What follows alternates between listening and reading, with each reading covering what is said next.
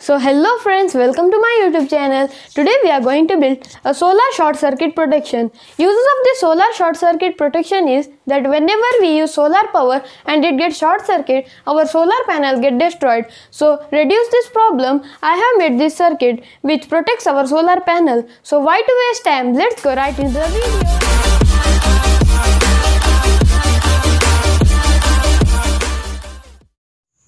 For this project, you will need a single switch box.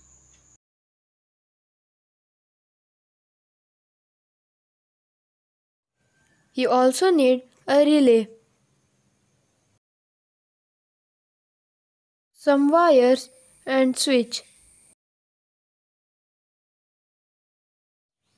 1K resistance, red LED light and a blue LED light.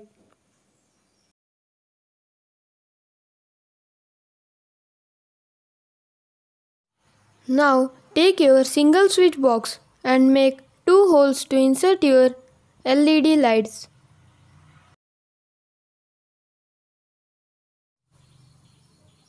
After making hole and inserting the LED lights,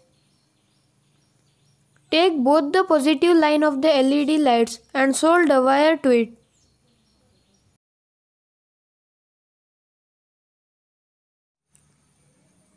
After soldering the positive line of the both LED lights, now take a relay and solder the wire to NO to coil terminal 1 point.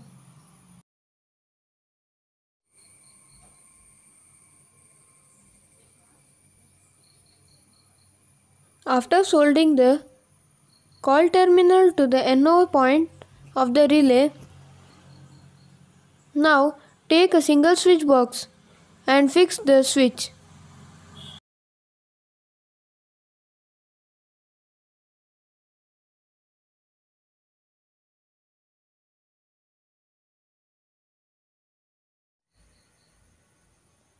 Now take a super glue and add some few drop of super glue.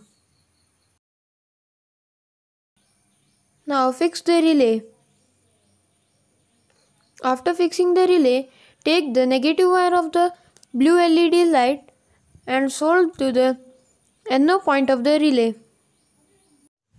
After soldering the LED light's negative point to the relay, take a wire from the switch and solder to the coil terminal 1 pin of the relay. And take another wire from the switch and solder to the movable point of the relay. After soldering this, take the negative point of the red LED light and solder a wire to it, and from there solder to the NC point of the relay.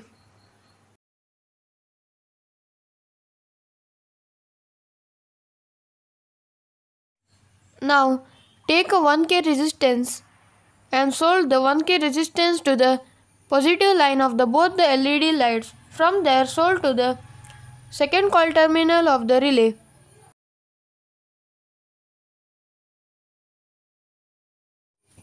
After soldering this, take a red wire and solder where we soldered the resistance. And also take a black wire and solder where we soldered the black wire of the switch. And this is the input point. After soldering the input wire, let's solder the output wire. First take a red wire and solder where we soldered the red wire. And solder the black wire where we soldered the negative point of the LED light. Now close with the box.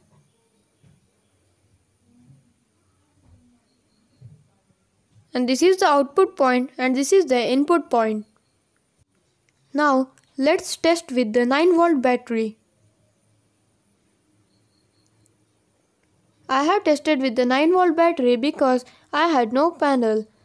When I bring the solar panel, I would definitely show with solar panel, so please manage.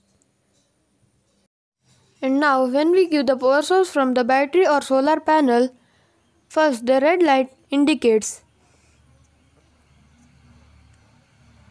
to turn on the blue light, you need to off the switch and again on the switch. This is the reset.